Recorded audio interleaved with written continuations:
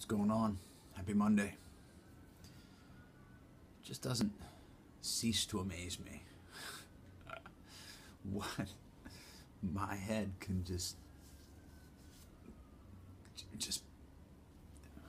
bludgeon me with. Even after years of knowledge or experience, I should say, years of experience of knowing what my own thinking can do to me, I still fall into the traps of forgetting what I know works.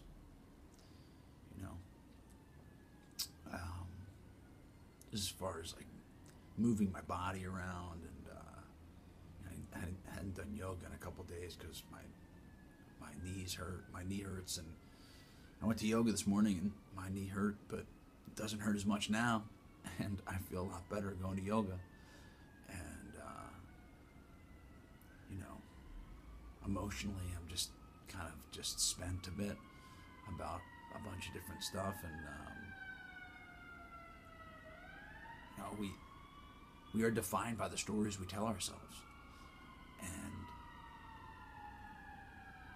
if I continue to tell myself scary stories, I'm going to think scary thoughts and think of a scary future. I know this, but I find myself, falling back into this old storyline of, just whatever, mopey, sad bullshit that, may have worked for me for a while and then didn't.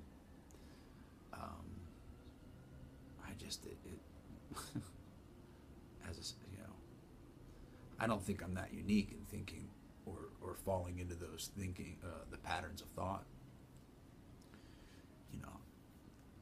I just want it to be, if you're like me, I want a shortcut, or maybe not a shortcut, but I just want it to be over. Like that pattern of thinking, I want it to be over. All right, I graduated that level. I know that doesn't work anymore. Boom, check that off the list. But I guess the growth for me is that I recognize what's happening. I can tell on myself and inform, my closest friends of what exactly is going on in my mind, and they just, we laugh, actually. They don't laugh at me, we laugh because we're just like, oh, you slip down the ladder and you're back at the first rung again, aren't you? Yeah. Life's weird. Grateful, yeah, grateful. I don't know. I'm super grateful. How can I not be grateful when I think about where I've come from, where I started, where I fell, where I climbed out of, and where I'm at? I've got plenty of choices. I don't have to be grateful, but when I look at that arc, it's difficult for me to not be grateful, and to have gratitude for where I've come from and who I've become and who I want to become still, but I know that my instinct is to want to have graduated from this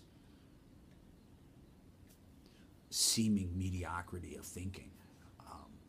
But this thinking and this self-analysis and all of that stuff, I guess, makes me who I am. And then I fall back to, I get to be grateful. I get to. Yes, that's right. I get to. Oh, that's right. I get to. Peace.